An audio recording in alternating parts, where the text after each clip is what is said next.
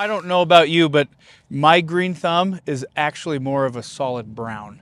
I can't get anything to grow. It just doesn't work for me. Try as I might, I just can't seem to make anything come out of the ground. I once had one of those Venus flytraps where you plant the seed and you water it and you set it in the sunlight and you had to rotate it and keep it in it like kind of not direct sunlight, whatever that is. And the instructions told me to do this and water this thing for 6 months before I even saw anything come out of the ground. So that's exactly what I did. I watered a patch of dirt on my windowsill in a cup for 6 months. Actually, I was more dedicated to it than just 6 months. I actually watered it, I think like 7 or 8 months before I realized nothing was coming out of this dirt. Nothing. I watered dirt for 6, 7, 8 months, and all I had to show for it was still a cup of dirt. Now, my wife, on the other hand, is a backyard farmer. She starts the entire garden from seed. We don't have to purchase any flowers. We don't have to get any vegetables, anything. Everything that's growing in my yard has been started as a seed. She starts over 300 seeds. At least that's what we did last year. 300 plants. In our living room window, actually right around February. We start these seeds, they take up my front window, the dresser in front of the window, and they're growing for months. And then finally they get transported to the greenhouse in the backyard where they're finish off their early life. And then around, they're going to get watered, they're going to get split apart and replanted and made into this big greenhouse of plants. And then around late May, early June is when they actually go in the ground. And they go all over the yard, in the ground, in the vegetable garden. Now this week, we're starting a journey in the book of Mark. That's going to actually take us the next 4 episodes. Each week we're going to take a look at this parable, and this is actually the first recorded parable in the book of Mark that Jesus teaches. He tells it to a crowd, and then once the disciples and him are by themselves, he explains this parable. So why don't we start with reading the parable? It's found in Mark chapter 4, verse 3. We're going to pick it up. He says, "Listen, a farmer went out to plant some seed. As he scattered it across his field, some of the seed fell on a footpath, and the birds came and ate it. Other seed fell on shallow soil with underlying rock. The seed sprouted quickly because the soil was shallow, but the plant soon wilted under the hot sun, and since it didn't have deep roots, it died. Other seed fell among thorns and grew up and choked out the tender plants, so they produced no grain. Still, other seed fell on fertile soil, and they sprouted and produced a crop that was 30, 60, and even 100 times as much as they had planted. Then he said, 'Anyone with ears to hear should listen and understand.'" Now, each week we're going to take a look at one of the seeds mentioned here in the book of Mark in this parable. So for some more context, take a look at the entire passage found in Mark chapter 3, verses 1 through 20. But for our time together, for each episode, we're going to focus on one seed at a time.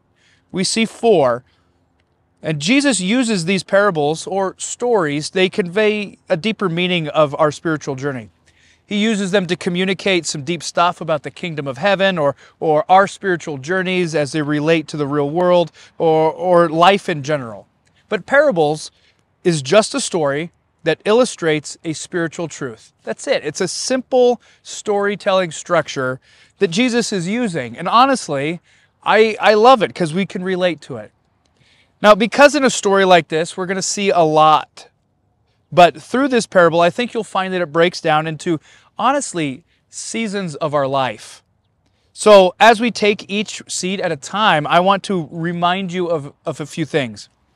1, God is the sower, and we are the soil. But unlike me, God's green thumb is dialed into perfection. He understands what He's doing. And our life is just a planting ground that God plants truth and reveals His character in. His job is to cultivate new growth in our lives. That's what his plan entails, to plant something new. But your heart soil, now that's going to determine if the seed's going to take root or not. So let's jump into seed one. So today we're going to begin to really unpack this first real big parable that we find in Mark chapter 4, where Jesus is describing a farmer who goes out and scatters some seed as he's trying to plant his crops. And I think the first thing that we need to understand that is with a parable is a story to try to communicate a heavenly truth in an earthly reality.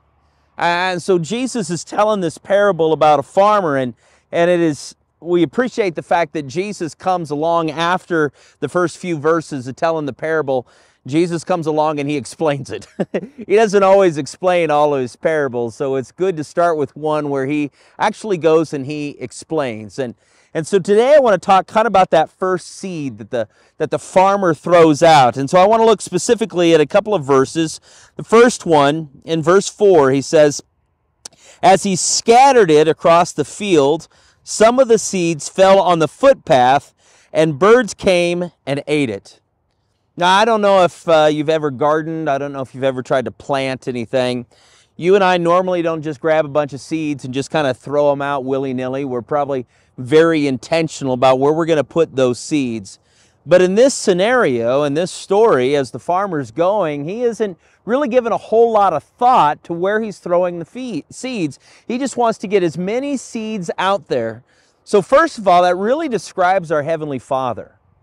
God is doing everything he can to get his seed, his good news, his gospel out to everyone. He just wants to go, so God so loved the world. And so he is just, here is the good news, and he's sprinkling it all over the earth. He's sprinkling it in every person's life. He's doing everything he can to get that truth as far out there, as much out there as humanly possible. But the reality is, as we know from farming or gardening or planting, is that sometimes those seeds end up in soil that's just not going to take root. And so this very first one that Jesus describes, he tells us later on down in verse 15 what he's describing here.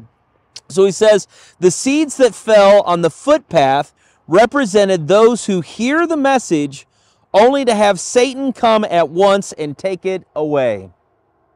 Wow. So now we have an understanding. We have a description about what this means. So just as seeds fall upon rock, or it falls upon a hard soil, and it's not going to take any root, it's just going to sit there, and the birds are going to go, yes, lunchtime, or the chipmunks, or the squirrels, or somebody's going to come and it's going to eat it up. And so Jesus tells us what is represented in this very first seed is when the truth of God goes upon someone's heart and it doesn't take root. He says Satan comes and he snatches it away. Now there's a couple of things that we should understand. First of all, that we're not just talking about a physical reality here. We're talking about really our heart conditions. So every one of these soils represent the soil of our heart, if we can just kind of use that imagery to describe where our heart is at. And sometimes our heart is just closed off to God. We're just not interested, we're angry, we're whatever, right? For whatever reason, we don't believe in it, we think science has debunked it. I don't know what the reasoning is. But we have hardened our heart to that. We have this footpath in our heart. And so when that seed comes, the truth of Jesus comes at our heart, we're just like, nah, I don't want it. I'm not interested. I don't care. I don't believe in it. But it is also interesting that Jesus tells us in this moment that Satan is like those birds. He's eating up that seed. I think that is an important thing for you and I to understand, that we're really in this spiritual battle. We're in this spiritual war. And Satan wants to do everything he can to cloud our mind, to blind our eyes, as other scriptures say, or in this one, harden our hearts, just to keep us from embracing that truth. Maybe you know somebody who's in that situation right now. No matter how many times you've tried to tell them about the love of Jesus, no matter how many times you've tried to tell them the truth of God, they're just like, I don't want to hear it. I cannot believe in a loving God with all of this ugliness in the world, or whatever their reasoning is. They just can't receive it. Well, I want to give you a little bit of good news. When we are describing, or Jesus is telling this parable, he's not just telling about a person's entire life. He's really talking about a person's seasons.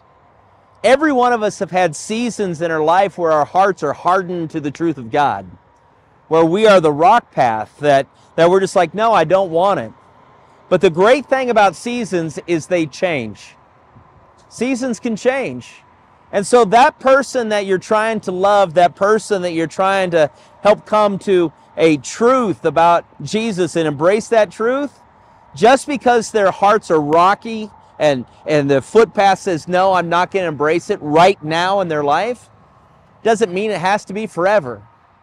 Doesn't mean it's for their entire life. Now for me, I've had seasons in my life where I'm just like, I don't want to hear it. I'm just not in a place I want to receive it. And I think God's okay with that. I love how he puts it in the book of Ecclesiastes, where he says there is a time for everything. There's a season for everything. And sometimes our seasons are filled with rejecting the truth of God. And that's okay, because God's going to continue to throw out those seeds. And as life changes and as our hearts change and the soil of our heart changes, pretty soon I'm going to be a different heart soil, because that seed's going to continue to be thrown out there by our God, because no matter how hard our heart is to God, our God will never give up on us. His love is too great, and he's never going to stop. I think this can lead us to a lot of discussion tonight. And so I'm going to hand it off to Ryan and have him help you wrestle through, how does this impact our lives today and the people around us?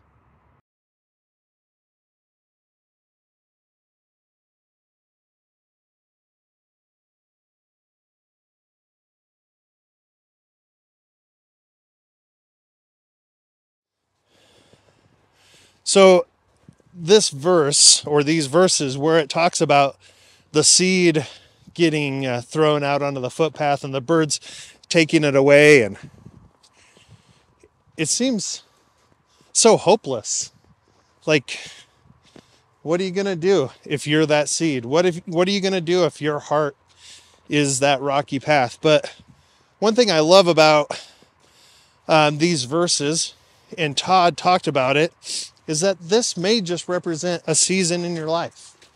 That this isn't the entirety of your life. That sometimes in our own lives we make up different types of seeds, and our heart is different types of soil. And there are times in our life where we just feel kind of hopeless. Like, what's the point? Where are we going from here? But the reality is that there's always times of hope. There's always an opportunity to turn a new page in your story. And so as you are thinking about these verses and you're unpacking these maybe with people around you, or in a small group of people, ask yourselves, ask each other, when have I felt hopeless? What were those seasons like in my life? And what was happening in my life, and what might be the reason I felt so hopeless in that time? But then I want to encourage you to think about what pulled you out of that. Where did God meet you? And maybe you've never even recognized it ever up until this point. But acknowledge and recognize that there was something pivotal that happened in your life. That God intervened and pulled you out of that hopelessness. So think about those things. Talk about those things with people around you and the people that you spend time with. And know that there's always hope. There's always a new chapter that's yet to be written.